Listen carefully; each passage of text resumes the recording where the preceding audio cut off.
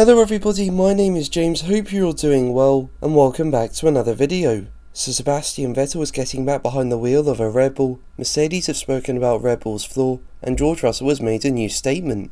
Make sure to like the video, and subscribe for more Formula 1 content, but let's jump straight into the news. So let's start with Sebastian Vettel, who will be back behind the wheel of a Red Bull later this year at the Nürburgring.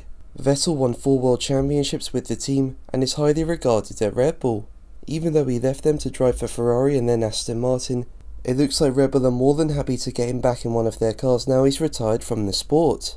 And the team say he'll be getting behind the wheel of the RB7, the car in which Vettel won the 2011 World Championship. And for me, this is great to see. I think most of us wanted to see some kind of reunion since Vettel retired, and I think it's a really nice gesture of Red Bull to let Vettel back behind the wheel of a car he was so successful in. And on top of that, Red Bull reserve driver Daniel Ricciardo will also be joining Vettel in the RB8, and it'll be nice to see the two former teammates driving together again.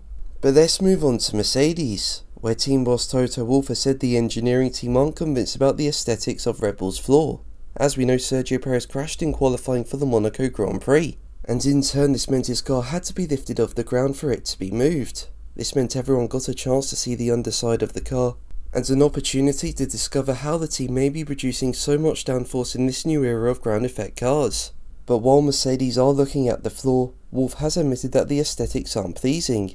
He added, "That floor is certainly very fast. I asked a question about the complexity of it into my engineering group, and they said there are interesting things they can analyse as part of the airflow functions, but they weren't convinced about the beauty, the aesthetics of the flow, and just how it functions." Now for me, I do feel seeing the floor can help teams, but at the same time, I think Red Bull are likely to continue developing the floor, which means even if rival teams did figure out how to implement such a design, they'll still be one step behind as Red Bull will have moved on.